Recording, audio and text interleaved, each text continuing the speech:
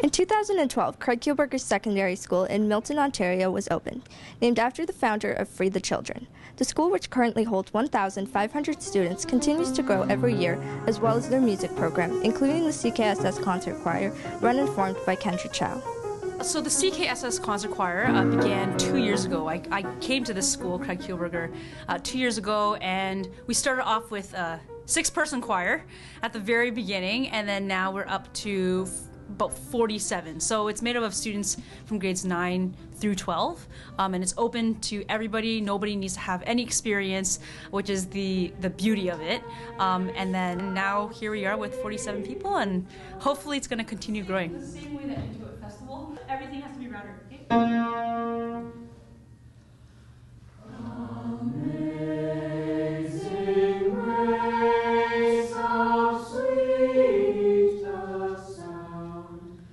As the choir continues to grow each semester, Kendra continues to take them to vocal festivals, competitions, and shows all around Halton and Toronto.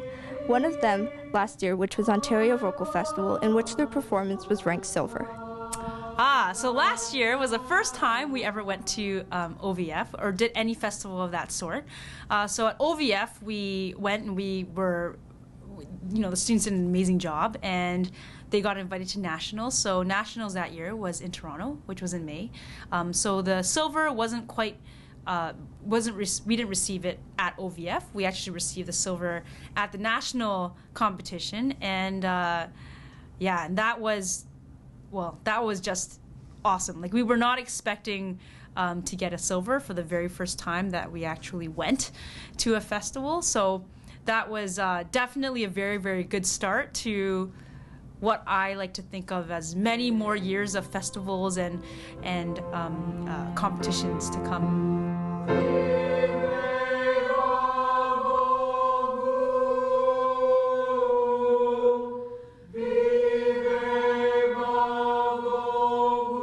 With many upcoming shows and performances, the choir is working hard.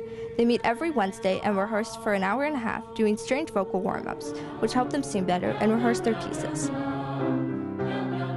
So in the first year, 2 years ago when we started, and you were in that too, we were singing some music that was maybe not quite as challenging, and now we're singing music that a lot of high schools don't get a chance to, because one, they don't have enough singers that can sing all of the different parts, and two, they don't have singers that are as committed or dedicated. So basically it's mainly just repertoire and honing in really on those skills, and hopefully if we continue to grow, then we can have like a junior choir and we can have a senior choir, and then that will just push students even further, because the expectations are going to be increasingly higher from year to year.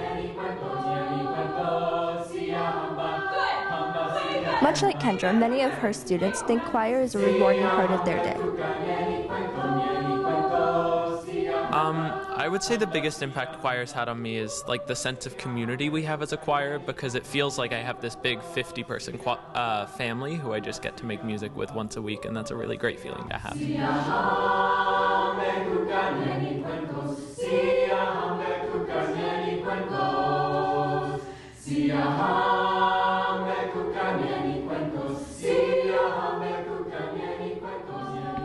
I think choir has impacted me in that it helped me grow as a musician. I know a lot more about music than I did before, and loving singing just makes me love it more when I'm more developed as a musician. For Kendra, working with the choir is a rewarding experience. From week to week, I do definitely look forward to rehearsing with the choir. But it's not just choir, it's that I see the students outside of rehearsal and working with them.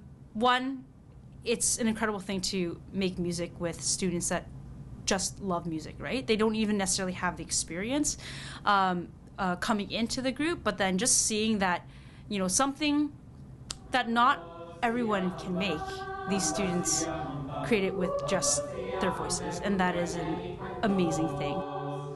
For more information on the choir's upcoming shows, you can go to their blogspot. Reporting for Halton Insider, I'm Emily Elliot.